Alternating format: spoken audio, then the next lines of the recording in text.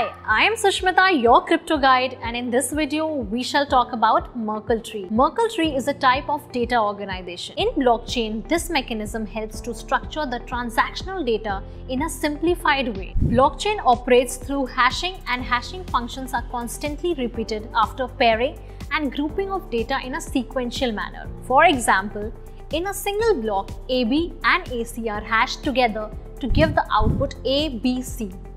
These outputs are hashed until a common or root hash is obtained, which contains the summary of all the transaction in the block and is put as the block header. So this was Merkle tree. And if you want to know about any specific topic, do let me know in the comments below. Till then, bye-bye. For such info on technical terms, subscribe to our channel. Thank you.